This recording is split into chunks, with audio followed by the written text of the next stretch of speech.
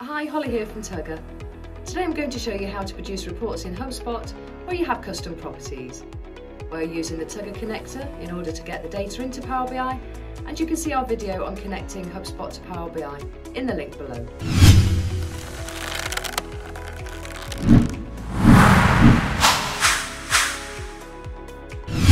So firstly, open up Power Query Editor by clicking on Transform Data. In Power Query, select Deal Properties table from the left menu. We will select Deal ID, Label and Value columns. Then, from the top menu, select Remove Columns.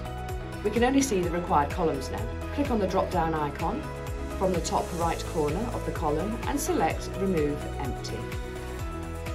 We also want to filter the properties we would like to see or keep, so let's click the drop-down icon for the Label column. Unselect all from the list and select the required properties only. Now our label column is filtered to show amount in company currency only. The next step is to pivot this column. To do this, select Transform from the top menu and click Pivot Column.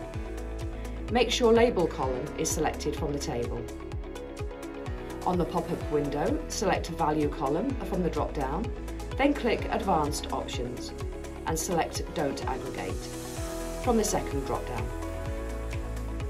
Now we have to select the right type for this column, which is decimal number.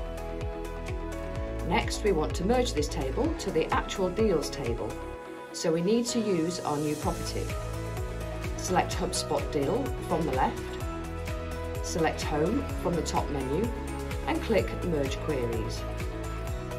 On the pop-up window, select ID for HubSpot Deal, select HubSpot Deal Property from the drop-down and select Deal ID and click OK.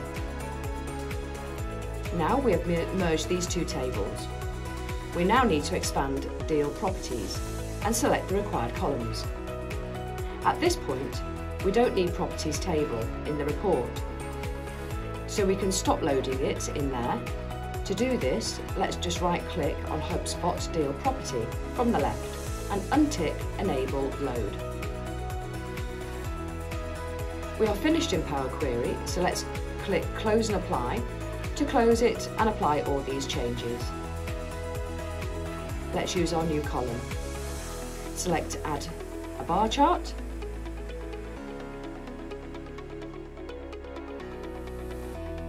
Then select Deal Name and amount in the company currency. Fields from HubSpot Deal in the Fields pane. And that's it. I hope this video helps. Please like and subscribe. Any questions, drop them in the comments and the Tugger team will get back to you. See you soon.